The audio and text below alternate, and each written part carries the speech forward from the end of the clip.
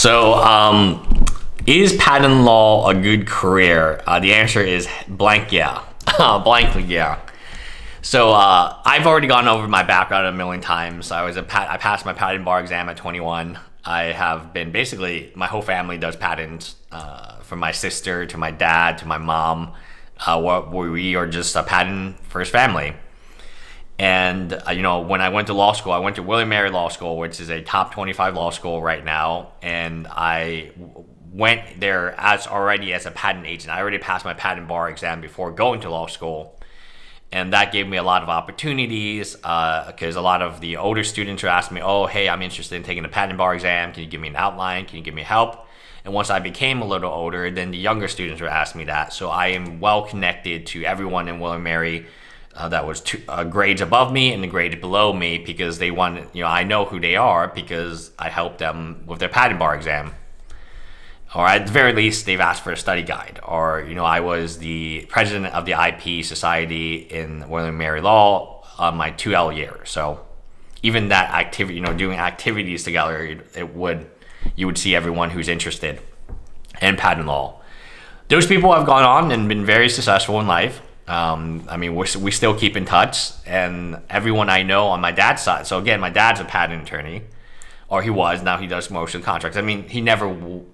Once you pass the patent bar exam, it's like your driver's license. Like, it's there forever. You're fine, unless you do something really bad and then you have to retest, right? So patent is a very, very great job. It's just one of the best jobs you can ask for, and that's why I am considering going back and opening my own patent law firm in New York City right now, because there is a high demand for it, and there is a lot of money in it. But it is, the way that it's structured is you might have one big client, like Paramount Pictures, and then you might have a bunch of little inventors. All you need is that one whale client, because that person can give you work for years, for decades. In terms of PCTs, which is what I specialize in. PCTs to China, actually.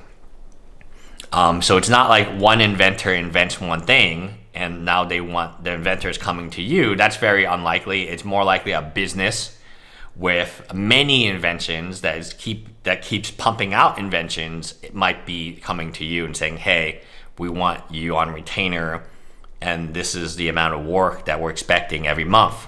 So that is your gold mine, right? That's your, what do they call it? That's your golden goose. And then everything else is gravy on top of your eggs. It's a great career. It's a fantastic career. And I did it when I was very young, and I don't think I had the appreciation for it I do today. So when I did it, I was doing patents when I was in 6th grade. And then 7th grade, 8th grade, because my dad was going to night school to become a lawyer, become a patent attorney at the time. So obviously, that was a big part of our lives during that time that he went to night school. And I think I was not like pushed into it, but it was always assumed that that's what I would do. So when I went to NYU, I took one of the majors that would let me be a patent agent.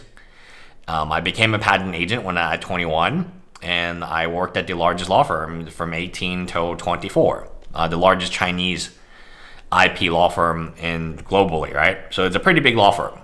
And in terms of like PCTs, yeah, that's them. There's only like one, right? So I had a blast, and I had a great corner office in the One Penn Plaza outside Madison Square Garden. I had great food. I never worried about money, and I thought it was like I don't want to say it was like too easy, but it was like too pathed. So I have this tendency that like if things seem really easy, I will make it difficult. For whatever reason, I have like if things are going like, wow, this is a straight line to the goal to become like really wealthy, I'm gonna be like, nah, I'm gonna take the side road and see where it leads me on the adventure, right? So it's the adventure I want to be part of, not the goal, right? Not the end goal. Had I stayed as a patent agent, or a patent attorney, would I make more money than so for the first few years, I absolutely would have made 10 times, 20 times what I made the first few years, which is like almost nothing. But now I'm at a place where I make about the same as a patent attorney, maybe a little bit more than some, maybe a little less than others. but it's relatively the same. I still think patents were better because long-term wise, patents always have. So here's the beauty of like COVID-19. Let's say COVID-19, a vaccine comes out. Do you know how many patents will be on this vaccine? I mean, it's going to be one of the most protected patents in history. Now, when you talk about polio patent, the guy who invented it actually released it to the public. Same with peanut butter, and same with all these great inventions that we have. COVID-19 is not going to be like that. COVID-19 is going to be a pharmaceutical company eventually gets a vaccine, they patent it all, and they sell it to the US government for trillions of dollars, right? And they sell it to individuals for trillions of dollars. That patent is worth a lot of money. There has to be some patent attorney associated with that patent, or maybe a whole team of them. There will always be a need for patents. Or I guess not a need, because honestly, they should just, like the polio guy, just give it to the public for free. There's always going to be a desire to make money from patents.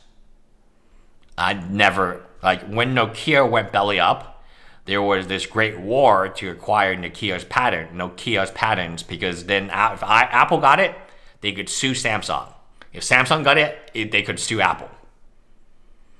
So when you talk about patents, the value to investors, for instance, I remember, I was asking my senior lawyer, hey, like, why is Paramount Picture like spending all of this money to do this? It doesn't really make sense. Like, are these movies even popular anymore? And the answer I got back was they're doing it probably for investment reasons, where they can now tell, hey, investors or people who invested in our company, we now have 2,000 trademarks in China. And everyone will be like, 2,000, wow, that's really, no, we got 20,000, wow, 20,000. And the stock price goes up, right? So it is a very interesting game that is being played right now in China, especially. Because like if you were a company and you went to Shark Tank and you said, I have 5,000 patents in China, the Shark Tank people would just stand up and clap their hands. Wow, amazing. And then you say patent pending, and then they would still clap their hands because they don't know what it means. Patent pending, it means you applied for it. Not that you got it or even will get it.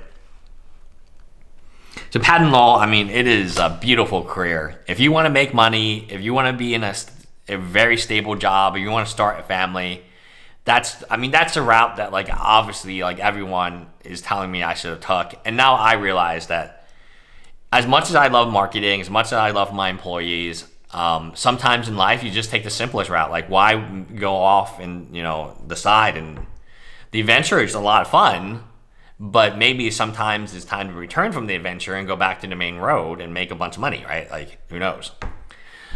So patent, very, very, very stable job, very high paying, and honestly, like, it would be difficult for me not to imagine an average patent attorney not being employed even during COVID-19, because think about the valuation of these companies that are finding the vaccine.